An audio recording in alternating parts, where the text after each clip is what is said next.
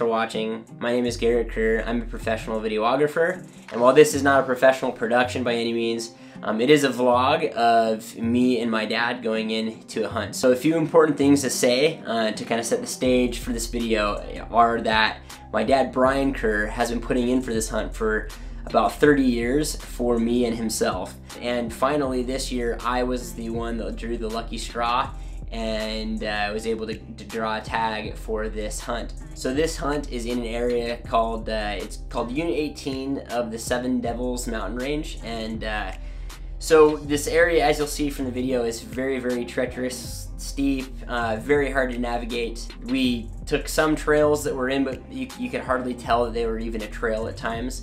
And you know, the erosion that happens and things like that just makes this place quite unique and quite rugged terrain. And that's where you have to go to get an animal like this. These mountain goats, it's pretty impressive what they live in and what they thrive in. Only 4 goats are allowed to be taken out of this unit. My tag, and I believe the others are for either, you can take either a nanny or a goat. So without further ado, let's go ahead and get into the video.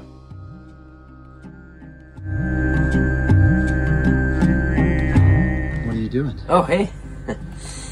I am going on a goat hunt. So we're at Seven Devils.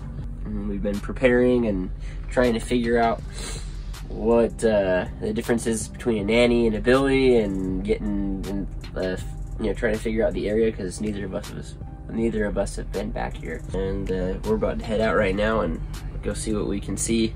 First, we're here for maybe till Sunday.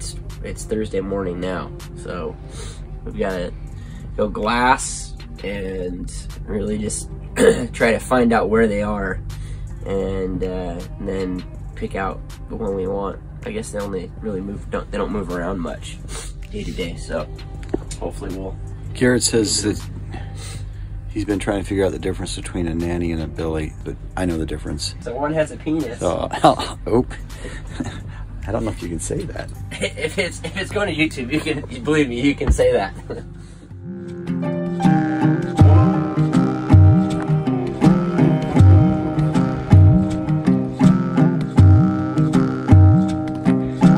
How are you supposed to see a goat in a white cloud? You don't.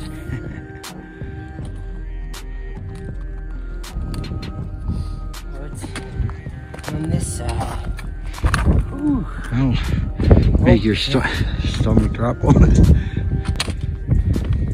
We're in goat country now. Pack's heavy.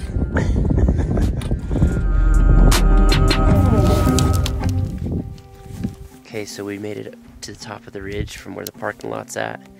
We knew we were gonna come up here, and then by getting into here, we could see back into all these mountain ranges, and there's got to be goats in here. But now comes down to glassing and trying to spot something, and then making a plan to get close to it to get a shot.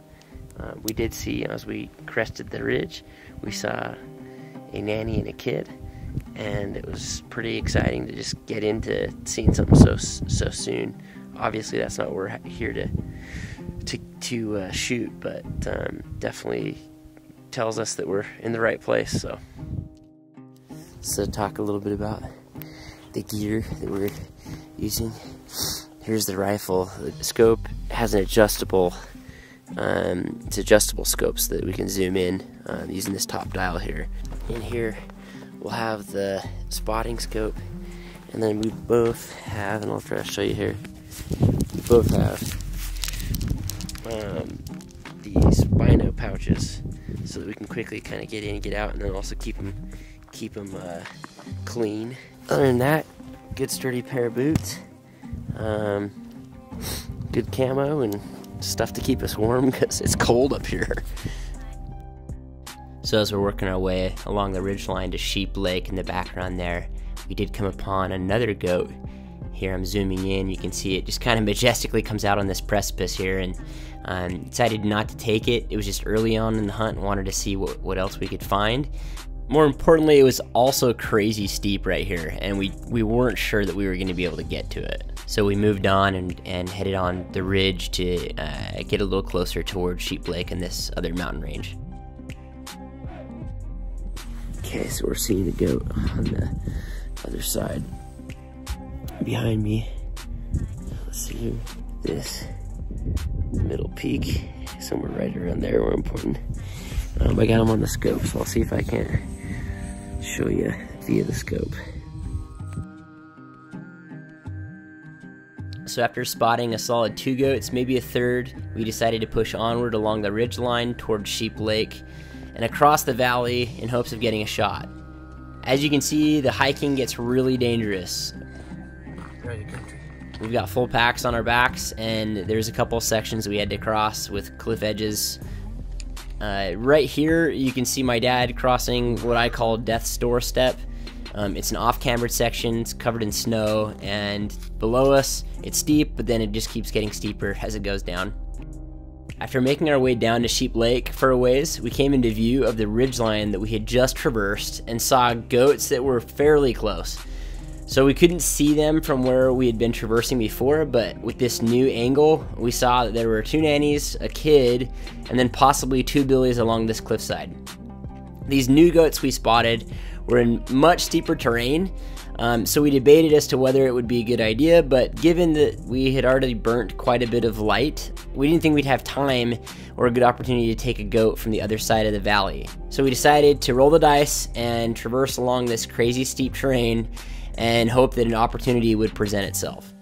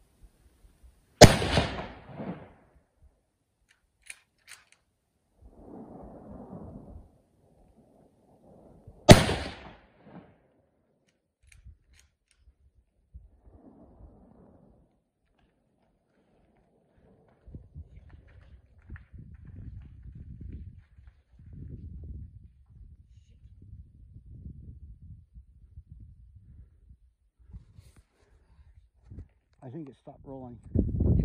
I think it stopped rolling.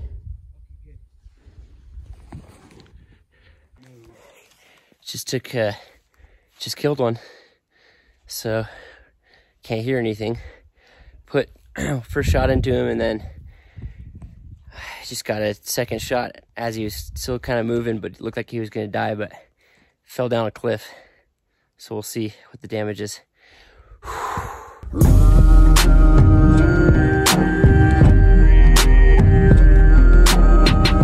I'm sitting where the goat was.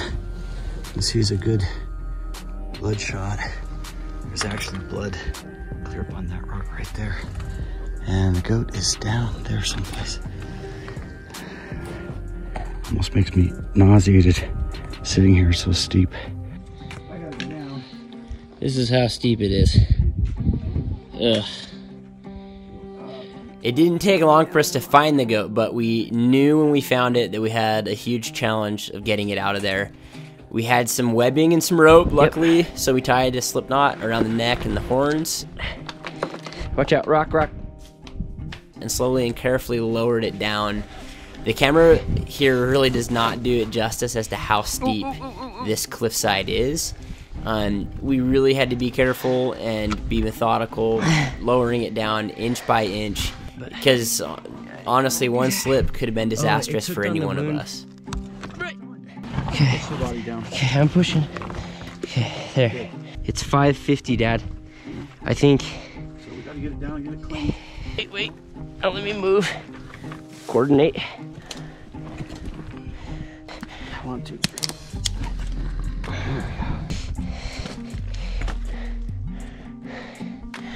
Whew. Hey, what have you got there? Nice goat. Really beautiful horns, good length, great coat. It's beautiful. Good. We got about an hour of light left, so we gotta get. Let's get out of here. Okay. the next adventure begins. So now we're doing the deed. We've got it, most of it caped. We've got the back straps off. We also gotta take the hide off of the head. Okay. It is what time? 7:15. Really? Yep. Yeah. And we're 20 minutes. and we got big hill to climb. We are at 8,600 feet, 8,600 feet. We just crawled up the nastiest slope with full packs because we've been goat hunting. Garrett got this beautiful goat, but we didn't get it until 5 o'clock. How it was the stuck. 3 o'clock rule. Yeah, we did by an hour. Yeah, but I guess it was 4. But he fell down into this crevasse. Yeah. It took us an hour to get him out of the crevasse. Major. That was We were exhausted. Yeah. But we're not going to spend the night at 6,800 feet either. No, we'll just put one foot in front of the other, get down. Good job, Dad. 60 years old. You sure Here, let me turn proved your manliness. So here's the man of the hour. Yeah, I don't feel like it. Dark off in the, drops off pretty steep there. Just gonna run a pretty safe ridge that we found. This is I feel like from here on out it's gonna be better, but yeah, we still have a couple spots, I'll bet. Yeah, although it was not nearly what it was. I don't think so. No, I think what we did was, yeah, it can't get worse than that. It was just a good time. We just gotta make sure we find the right path. Yeah. Yep. Okay. This portion of the hunt we did not film. We were just so tired and exhausted already, and we also had kind of a predicament. We were trying to navigate in really, really rugged country back to the truck with full packs on now, with the meat and the goat and cape. Now we find ourselves back on top of the ridge line. We have the goat and we're trying to make our way back the same path that we can't come in on. But unfortunately, as we're making our way, we're using headlamps. We're not able to see very far, and we're coming to cliff edges. Wherever we go, we come to these cliff edges that we cannot find safe navigable way around. So we kind of went in circles for a little bit, but then my dad remembered that there was another trail. There's actually a sanctioned trail that was nearby we might be able to navigate to. Pulling out the map, we were able to find where this trail was and where we thought we were, and we made our way toward it. After a short while of hiking, we actually did come to this trail, and we felt a great sense of relief. However, this trail was very challenging, much more challenging, I think, than the way we came in on, and it was definitely really tough, given that the snow that we had been on had melted, and so it became kind of this icy surface, and so many of the parts of the trail were quite icy and quite sketchy. It was slow work, it was tedious, it was one foot in front of the other, but after several hours of hiking down, we made it back to the truck. Made it back to the truck. It's probably midnight? Midnight 30? 11:36. 11:36. Finally made it back to the truck. Success. We didn't have to sleep on the mountain, Dad. Gotta feel good about that. Good job. Tired. My legs are... I'm not going to be able to even get out of the truck once we get back to the trailer. Good job. 60 years old and doing that's pretty amazing. Whew. Although this was a really challenging hunt, it was definitely one of the top 3 gnarliest things I've ever done in my life. It was one of the best experiences of my life, and one of the reasons why is because my dad I'm 35, he's 60 years old, and to see him take on this really challenging hunt was really impressive. He came prepared, he came with a good attitude, and he was able to pull not only himself, but the both of us sometimes through certain challenges as this day went on. It's great to have a hunt like this. It's great to have a challenge and be able to take a trophy like this. But for me, what I really got out of it was just a better relationship with my dad and a better sense of gratitude and respect for him. So Dad, thanks for the experience. Thanks for showing me what it is to be a real man. I hope we have another 10 years and many more of adventures like this.